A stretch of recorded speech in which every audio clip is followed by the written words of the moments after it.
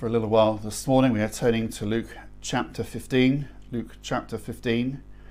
we're going to be thinking not so much about the lost sheep, although we will need to be thinking about the context for this, but primarily thinking about the wonderful compassion and mercy of the shepherd in the way in which he seeks after that which is lost. So we are thinking more about the Seeking Saviour.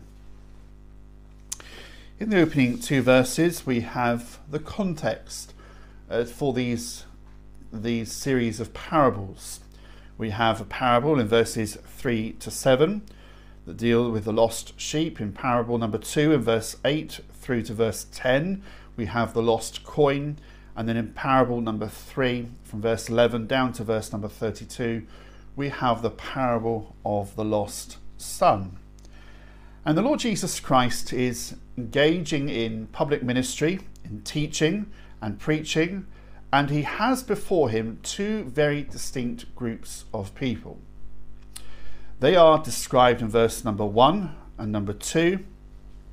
Verse number 1 describes one group, the publicans and sinners, and verse 2 describes the other group, the Pharisees and the scribes.